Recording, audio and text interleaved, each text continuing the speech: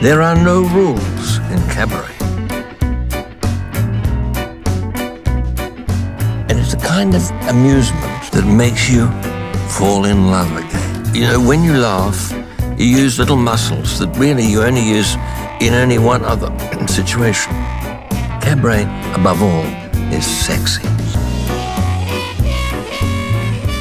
The F word is worn out. It doesn't get much of a titter anymore. The desperate comedian has to use it all the time. Frankly, I intend to be using it a lot. I don't think I'll use any other word. How would I describe such a person? Funny, hilarious, naughty, sexy, addictive, outrageous, dangerous. If I have an addiction, it's probably to adrenaline.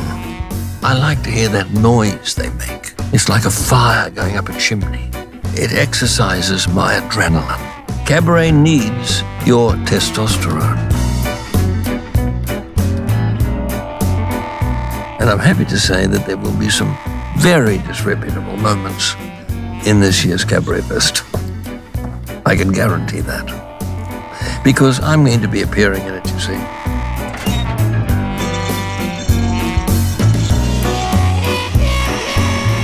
Cabaret wants your energy.